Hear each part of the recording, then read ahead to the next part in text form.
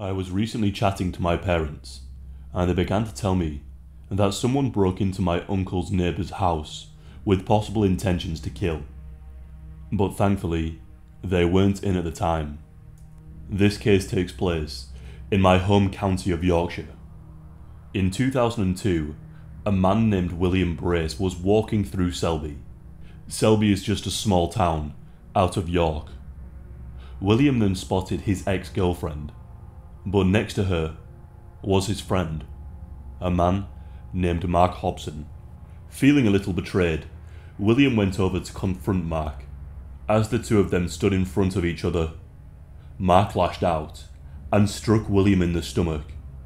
William stepped backwards in a great deal of pain, clenching his stomach. At first, William thought he had simply received a punch from Mark, but then he looked down at his hands to see them covered in blood. Mark had stabbed him in the stomach with a Stanley knife.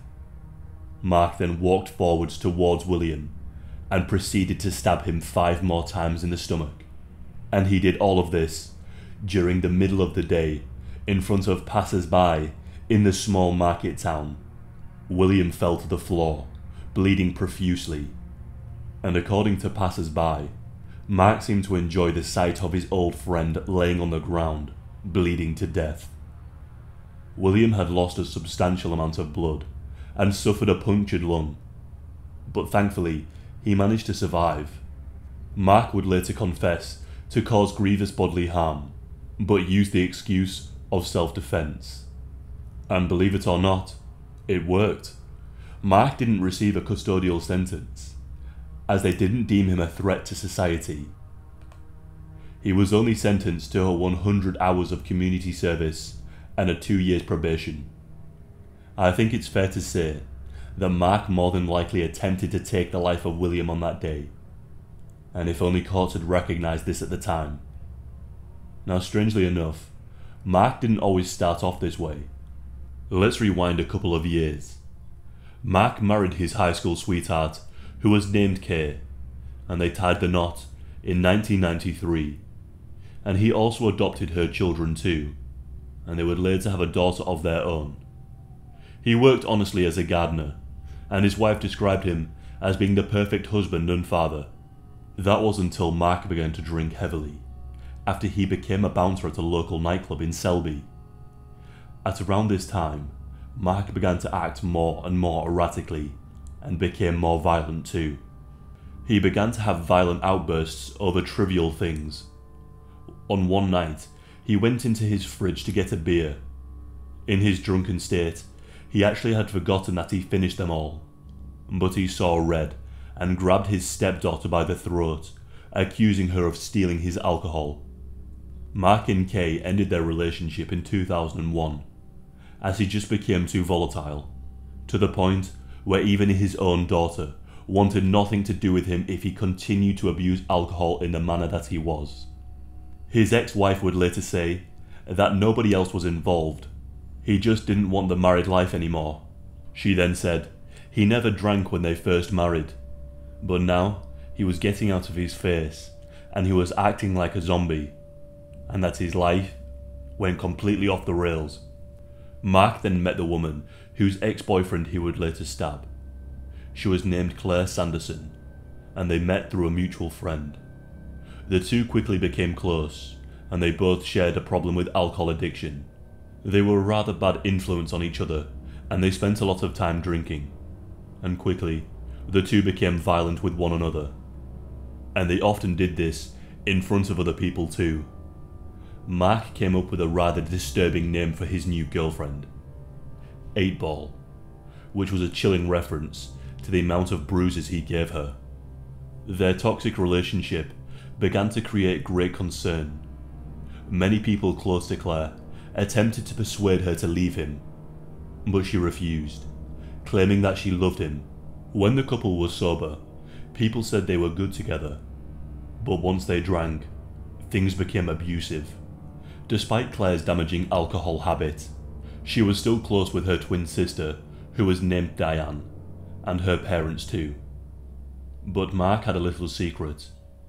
Whilst he was working with a colleague one night, he began to confess. He said that he had felt that he had chosen the wrong twin, and that it was Diane that he wished he had a relationship with.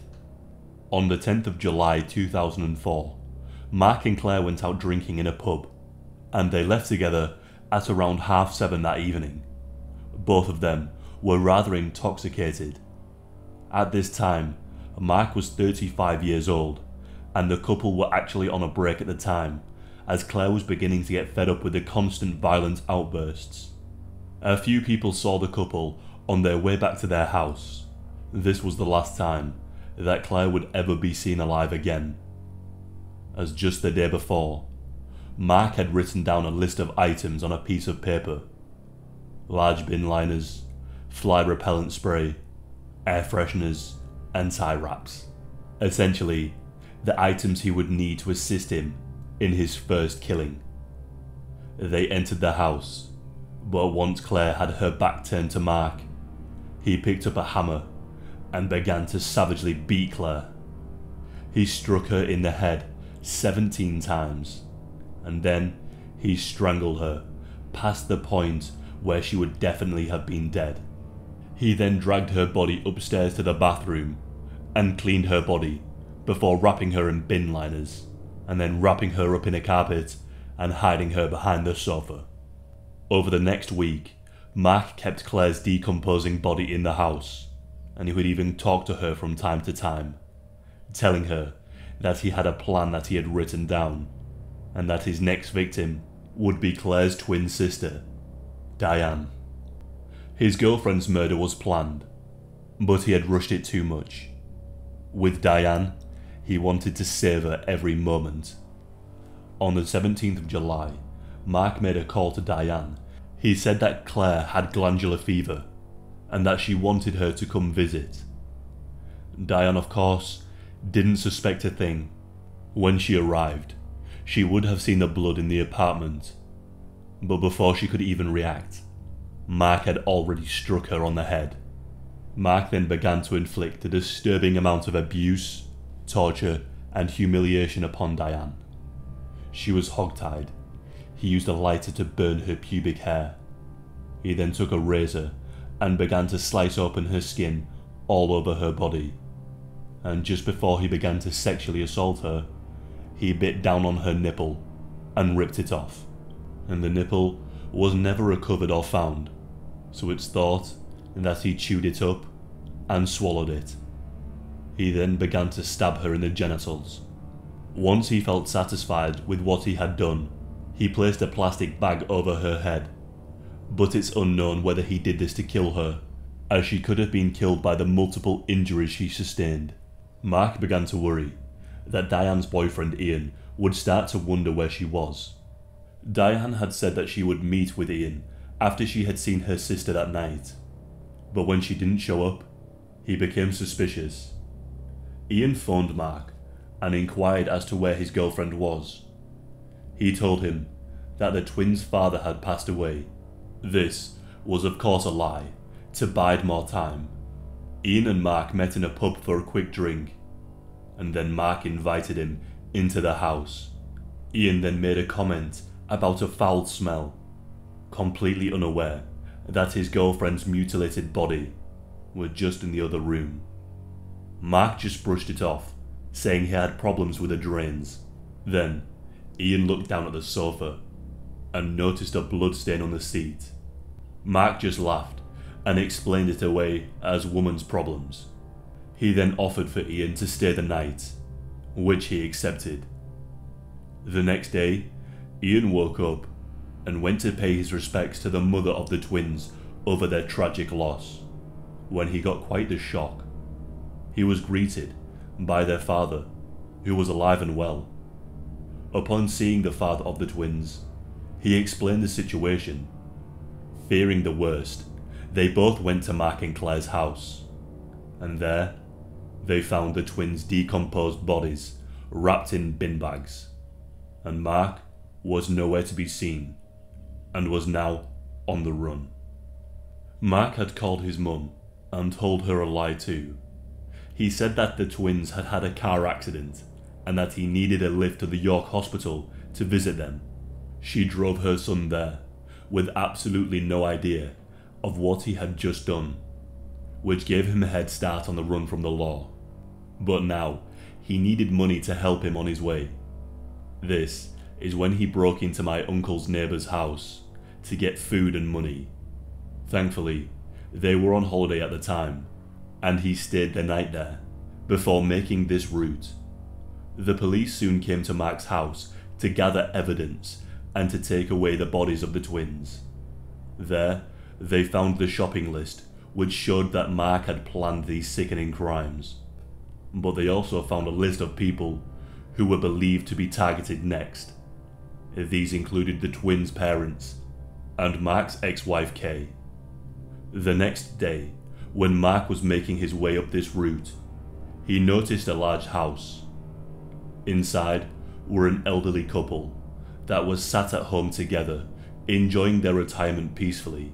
The couple were in their 80s, and their names were James and Joan Britton. James was a retired railroad surveyor that suffered from Parkinson's disease, and Joan struggled to walk without assistance. Mark broke into their home in search of valuables and cash, but for some reason, Mark picked up the walking stick of James and beat him to death with it, striking him in the head multiple times and leaving him there lying in a pool of blood.